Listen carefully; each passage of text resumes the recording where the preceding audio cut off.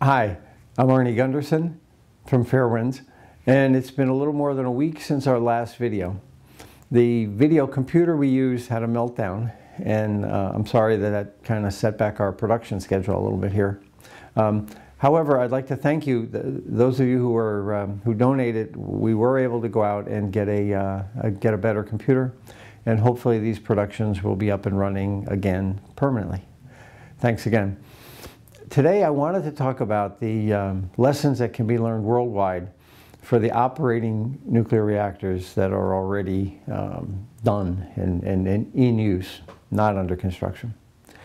The first and most obvious thing is the containment. Containments were made to contain radioactivity. The vents you hear about and how they failed were an add-on. Back in the 70s and 80s, when these plants were designed, they weren't designed to have a vent. As a matter of fact, the pressurized water reactors around the world don't have a vent even now. So these containment vents were a band-aid fix to a problem that was identified after they were built. Now, the vents have been tested 3 times, at Fukushima 1, Fukushima 2, Fukushima 3, and they failed 3 times. That's a 100% failure rate. That's an indication that this design is seriously flawed, and it can happen here. It can happen in Germany, where they also have this type of reactor, and at the other BWR reactors around the world.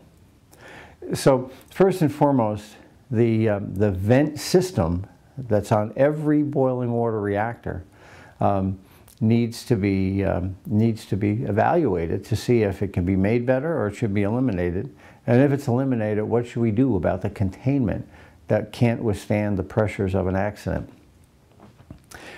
Vents can also cause problems. For instance, here in Vermont, the reactor is designed to be pressurized after an accident to push water into it. Well, if they open the vent and it stays open, they'll lose that pressure and they won't be able to cool the reactor. So we can have a meltdown. That doesn't apply just here. That applies at Dresden, it applies at HB Robinson, and other plants. The NRC allowed this to happen. They allowed utilities to take credit for the containment pressure to push the water to the pumps. There's regulations on the book prohibiting that, but the NRC waived those regulations when they increased the power at Dresden and Vermont Yankee, Robinson, and some others.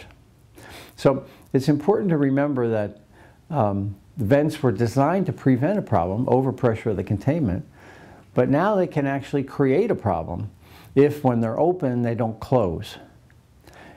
And if you take a look at Fukushima, it's hard to believe that you can guarantee those valves will close after an accident. Well, I've been on the NRC's case about containment leakage for a long time. At Beaver Valley, there was a hole in the side of the containment. I brought that to their attention several years ago. The full report's on the website. At Fitzpatrick, there was a crack in the side of the containment. I brought that to the NRC's attention last year. And at Millstone, it has the smallest containment for the power output of any of that type of reactor in the world. I brought that to the NRC's attention about 2 years ago, and they actually said for Millstone that they don't have the capability to analyze containments. It's in the notes. Yet, the NRC still assumes that containments will not leak. They've actually said that in an advisory committee to reactor safeguards meeting back in October of last year.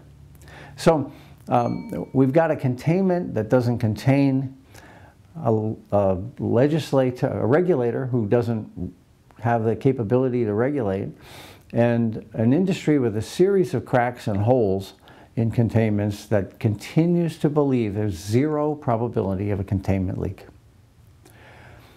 Well, moving on, I wanted to talk about seismic criteria. That's earthquake resistance. We now know that Fukushima 1 failed because of the earthquake, not the tsunami. It was leaking and in the middle of a meltdown before the tsunami even hit. We also know from another report that's on the website by Siemens that Unit 4's fuel pool cracked from the earthquake, not from the tsunami. Well, what that means is that the codes we use to analyze these plants are flawed. They shouldn't crack, they shouldn't break. This wasn't at Fukushima that big an earthquake.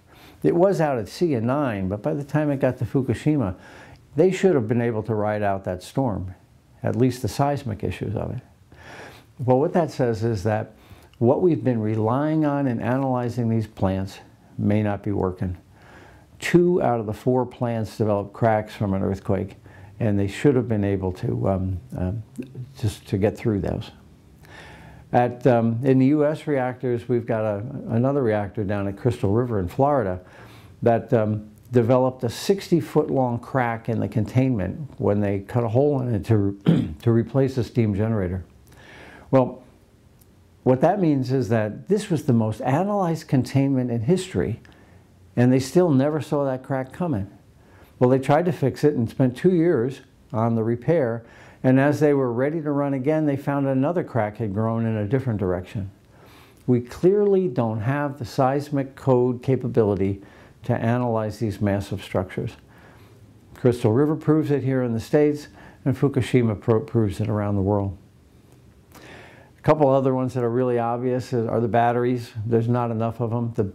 The longest lived batteries in an American plant are 8 hours, but most are only 4.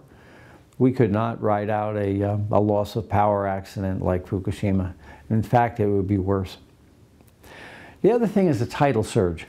Now, Fukushima had a tsunami, and they were designed for a 6 or 7 meter tsunami around 20 feet, and in fact, the tsunami was 15 meters.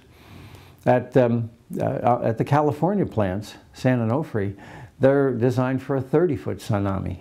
But yet we know there was a 45-foot tsunami in Japan. So we need to take a look at these tidal surges that can wipe out, maybe not the diesels, but the pumps that pump the water to the diesels. On the East Coast, you got Florida and the tidal surge from an earthquake, from a hurricane. And what that means is that the hurricane can push an enormous wall of water inland, and for instance, the Turkey Point plants can get inundated by the flood from that tidal surge. We need to look at these events that right now we've said are impossible in light of what proved to be possible at Fukushima. Well, 2 more things. The first is emergency planning. In the United States, we analyze for 10 miles out, and there's really no basis in science for 10 miles. Basically, we didn't know which way the wind was going to blow, so we put a 10-mile circle around the plant. We said everybody's got to be able to get out of here within a couple hours. But Fukushima showed us that the accident continues for weeks, and it goes with a meandering plume deep inland. We are not prepared for an evacuation that would be 50 miles away. Fukushima is already contaminated out beyond 50 miles. There's some plants like the Dresden units in Illinois and the Indian Point units in New York State that have major cities, Chicago and New York, within that zone. We really need to take a look at siting of nuclear plants and real emergency plans in place of the paper plans we have in place. Well, the last thing is multi-unit sites. And Fukushima showed us that if one unit blows up, it can impede your ability to solve a problem on other units. And here we've got, for instance, Palo Verde out in Arizona rather, and they have 3 units on one site, and just 2 weeks ago the NRC gave them a 20-year license extension. Well, how could they possibly have analyzed the results of Fukushima and come to an adequate analysis of a multi-unit site? Well, that's a technical wrap-up. There's one more political issue, and it's Price-Anderson. Price-Anderson is the insurance program that utilities have in place. In the event of an accident, all of the reactors in the country pony up about $100 million apiece, and there's a $10 billion cap on their liability in the event of an accident.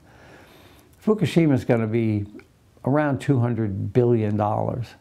If it happens here, what does that mean? That means that you and I, as taxpayers, shoulder the rest of that. We're on the hook for $190 billion in the event of this. And that's what Price-Anderson is. I think in light of Fukushima, we should evaluate whether or not it's right to give these reactors a free ride on their insurance. Well, that's all for now. Thank you very much.